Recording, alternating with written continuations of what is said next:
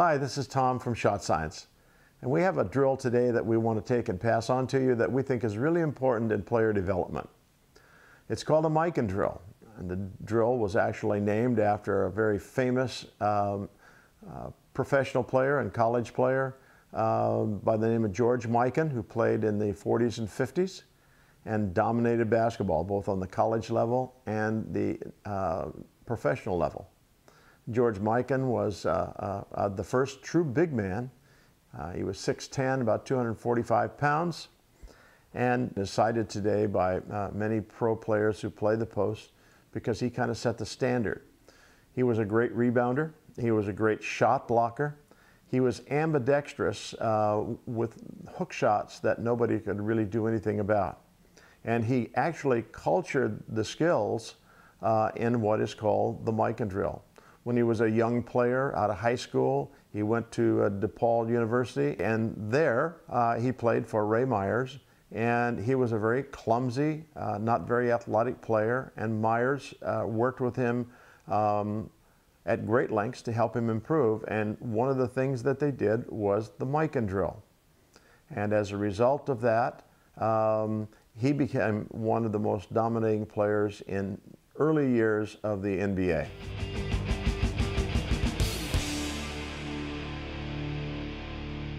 The Mikan Drill, we think, really is good for every player, not just big players.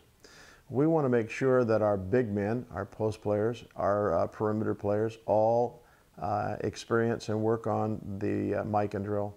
One of the reasons we think that it really teaches you how to finish around the basket and how to finish with both hands.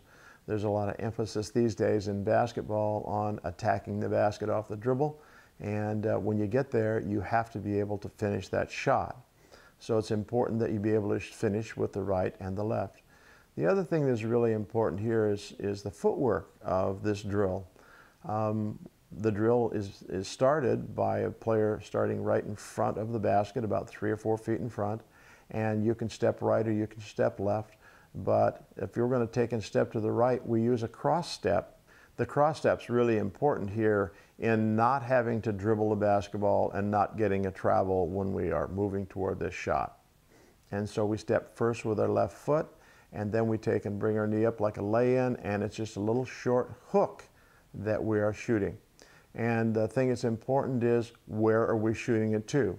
Well, the target for this particular shot is the upper corner of the target box. And that's the same as it is for lay-ins. And then after you put the ball in the basket, you take the ball out of the basket as high as possible, and without stopping, you make a cross step to the opposite side of the basket and lay it up with the left hand using the same footwork and putting the ball in the upper corner of the target box. And you continue this sequence from right to left, right to left. These little short shots are just little hook shots, making sure that you get your hand behind the direction of the shot. We could call that just a little mini hook if you want.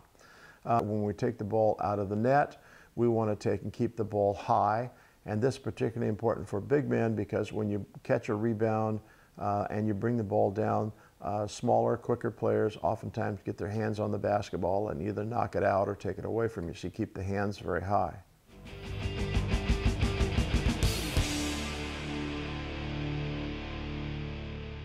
Well, the one thing that we want to take and share with you today is that George Mikan had a great influence on basketball, the way it's played today, and we think the Mikan Drill also has a significant, important place in basketball today for all players, not just big players. And so we want to take and have you think about that and work on it. It will really help your game. And finally, please remember to comment, rate, and subscribe. We'll see you next time. Stay tuned.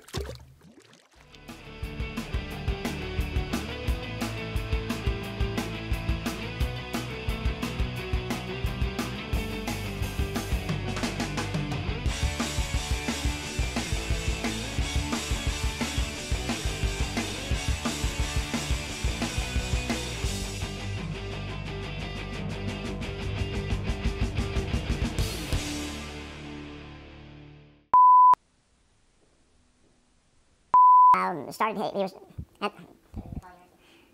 DePaul University. with the opposite side of the, without stopping, you make a, okay, we'll stop for a second. One of the important things about this, moving into this shot. Okay. Okay, now let's